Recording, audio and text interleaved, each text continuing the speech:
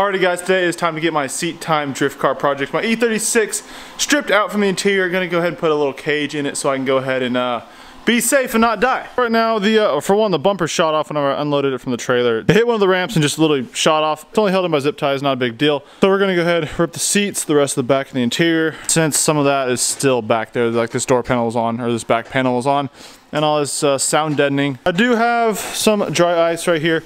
Picked up about, I think it's like 15 pounds. Hopefully that's enough for the areas that I need to do for the cage, which are back against the fender well. And right down here, I need to go ahead and take the carpet out as well. It's right down there, and another mounting point right there. I need to take the dash out. Hoping I can leave all the AC stuff and heat in, because I'm hoping I can just retain that so I can have it while drifting. Jordan's giving me a hand today. We're gonna see how far we can get tonight and take it to the cage guy here in a couple days. My $800 E36 drift car to get caged. Boom. Well, see, the seat rail is broke. The eBay seat rail broke. Yeah. Which is probably what started making the weird noise and movement. Is that not the one? Is that the one I welded or no? Alright, check this out. So you see this mounting bracket on the other side? This one right here is completely snapped off. And it's still down there. So, I mean, that's what you get, I guess, for buying really cheap eBay brackets. I noticed it was moving a little bit on me last event. I didn't know why. And I was like, oh, I thought one of these came loose. But that's that.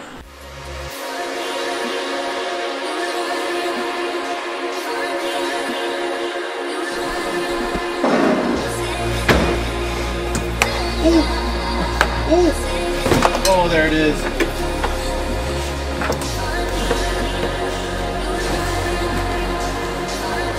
Oh, that's nasty.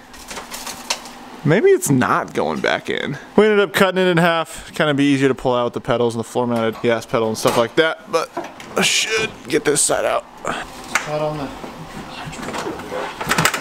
Day 2 prepping the E36. Last night I got the dash carpet seats out. I just went ahead and removed some of the sound deadening material. I didn't get it all out, didn't even clean it out yet, but just some of the points that I needed to get out. It's kind of the bare minimum. Charlie, the cage guy, is gonna actually kind of help finish me up with the sound deadening. But right now I'm gonna go ahead and back it out. I need to actually put another tire on it because one's flat, and we're gonna go ahead and load it on the trailer, head to the cage guy's place, and I'm gonna pick up my 240. I'm dropping this one off to get caged. This garage is absolutely a mess. All the tools and stuff from the last event. Got ATF. Got the tranny and all the parts, 350Z junk exhaust, 2JZ, alright, that's not a mess, that's perfection. Got all this garbage over here.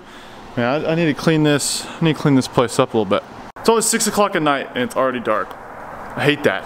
I don't know, just kind of put the damper on things, you know? It's not as, it's cold, it's dark, can't see things.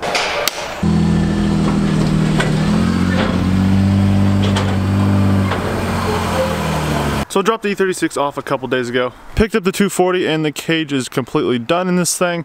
You can see we went with the dimple die gussets and the full 8-point cage. Came out very nice. Ended up going with the door bars as far as cutting out the doors. They're a little bit bent out. So they kind of sit flush with like the rocker panel and stuff like that down there.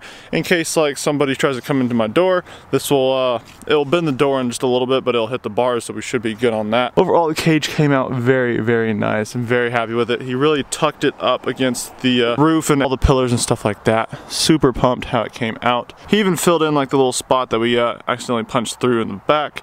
And a couple of little things as far as like the holes in the firewall and stuff like that. So now my next step on this car is to go ahead and get it back into the garage and start tearing into it. Keep cleaning up the engine bay and getting it ready for everything that it needs to go in. I've been getting some parts in left and right. This build is moving along nicely. So that's gonna do it for this video, guys. If you enjoyed it, make sure you give it a thumbs up and subscribe to stay up to date with all the builds we got going on the channel. Thanks for watching, guys. Have a good one.